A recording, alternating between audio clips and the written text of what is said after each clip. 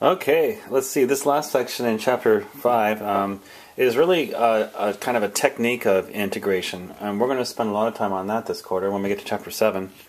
But this is called the Substitution Rule. Very useful. You know, when you look at the antiderivative, or the indefinite integral of x to the fifth dx, all you have to do is look at any antiderivative of this and add c to it, so it becomes x to the 6 over 6 plus c. But we really can't do that with 2x minus 3 to the fifth. We don't have a rule that applies here. So what we do is we make a substitution. We let u, it doesn't have to be u, we usually use u, but if we let u be this thing, 2x minus 3, then we'll have u to the fifth. But you have to make a substitution for all of it. See this differential x? The definition, you might want to go back to section 3.10 and look at that, but the definition of a differential, the differential of u is equal to u prime of x times the differential of x. So du, the differential of u, is equal to the derivative of u with respect to x, which is 2 times dx. And in other words, what I'm getting at is you have to substitute for everything. So, so if you substitute for dx, doesn't dx equal du over 2? So when you go back to the integral here, this indefinite integral can be thought of as u to the fifth, and then when you substitute for dx, you get du over 2. So what you can do then is factor out the 1/2, and look what you have. The indefinite integral of u to the fifth du, or the general antiderivative of u to the fifth du, you get u to the 6 over 6 plus c. Now, usually we don't leave our answer like that. We always going to want to go back to x. So at the very end, substitute back what u is. U is equal to 2x minus 3. So this is the answer. If you wanted to, you could check. You could differentiate this, and you should get 2x minus 3 to the fifth. Try it. Anyway,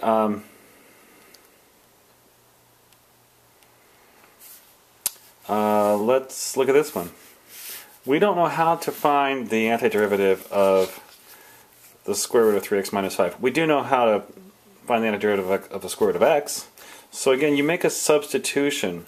If u equals 3x minus 5, then you have to substitute for dx also. So definition of differentials in 3.10, the differential of u is equal to u prime of x, which is 3, times the differential of x. So when you solve this for the differential of x dx, you get du over 3. So put that in for dx. Move the 1/3 out. And then what is the antiderivative? What is the indefinite integral of u to the 1/2? It's u to the 3/2 over 3/2. You get a 2/3 there. So your final answer, when you plug it back in terms of x, you get 2/9 the quantity 3x minus 5 to the 3/2 plus c. Okay, some of these can get kind of sneaky. You look at this one, you go, I don't know what to do there. Well, just try something. If you let u equal, I don't know, what's that x squared going on there? I don't know what to do with that. Well, just try something. Maybe it's all rigged, do you think? If u equals x cubed plus 1, it's a reasonable one to choose, then what is the differential of u, du? It would be 3x squared dx. Well, look, you have x squared dx right here.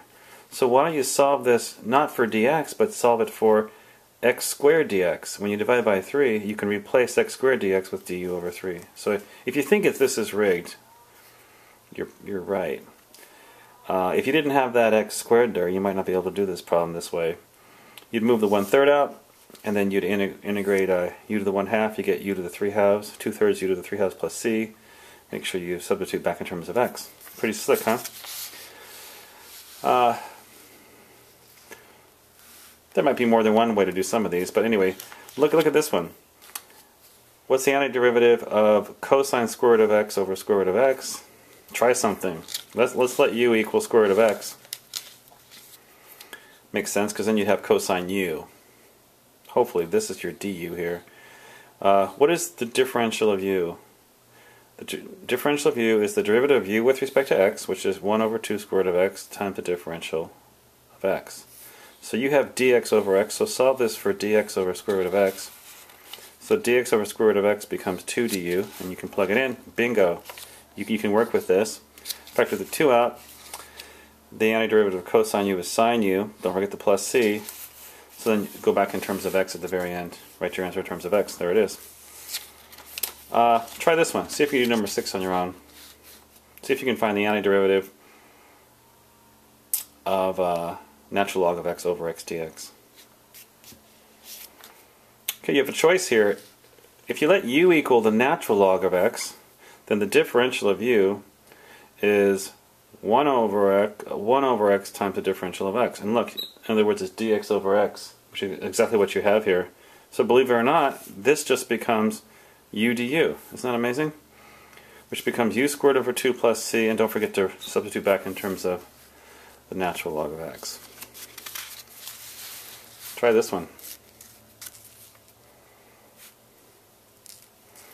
Okay, I would suggest letting u equal cosine of x, and then the differential of u, du, is negative sine x dx, and you just happen to have sine x dx on the top, so you get sine x dx is negative du. So with that substitution, you end up with this.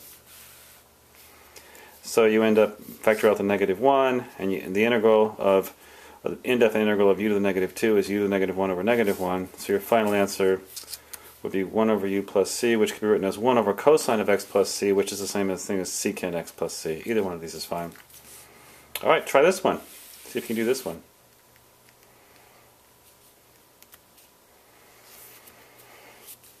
Okay, are you going to let u equal e to the x or u equal e to the x plus 1?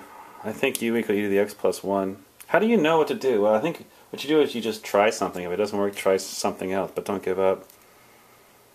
This one works because the differential of u, du, would be the derivative of u with respect to x, which is e to the x times dx, and there's what you have on the top. So this becomes du over u, which is the natural log absolute value of u plus c.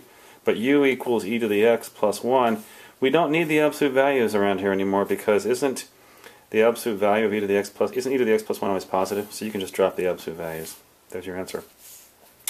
Alright, now when you have a definite integral, up till now we've just been looking at indefinite integrals. When you have a definite integral and you make a u substitution, there's two ways to go. I would suggest practicing switching the limits of integration as well. So let me show you how I'd suggest you do it.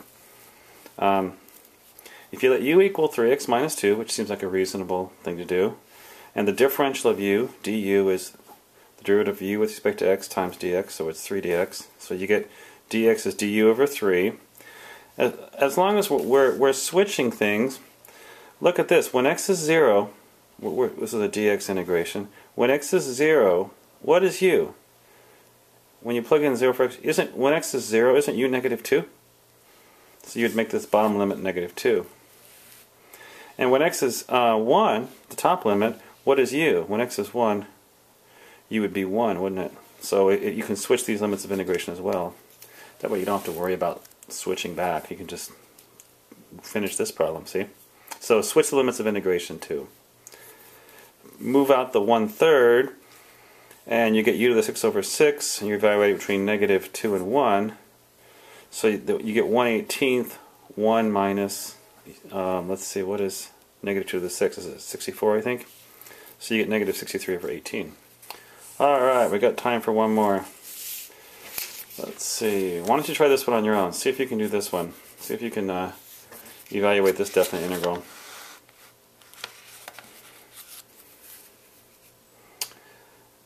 Actually, this one is really kind of sneaky. What are you going to let u equal? A good attempt would be u equal x plus 1, but here's the trick. Du, the differential of u, is the derivative of u with respect to x, which is just 1 times dx, right? So du equals dx. But then what do you do about that x there? See? This becomes u to the 1/2 du, but what about that extra x? Well, the way you get rid of that extra x is if u equals x plus 1, doesn't x equal u minus 1? So you have to substitute for x, you have to put a u minus 1 there. So you get u minus 1 for x, u to the 1/2 to u. Now, let's look at the limits of integration here. When x is 0, since u equals x plus 1, when x is 0, u is 1. And when x equals 1, u is 2. So the limits of integration look like that. Anyway, when you finish this problem, it comes out really messy. You can take a look at that. Alright, we'll see you later. Bye-bye.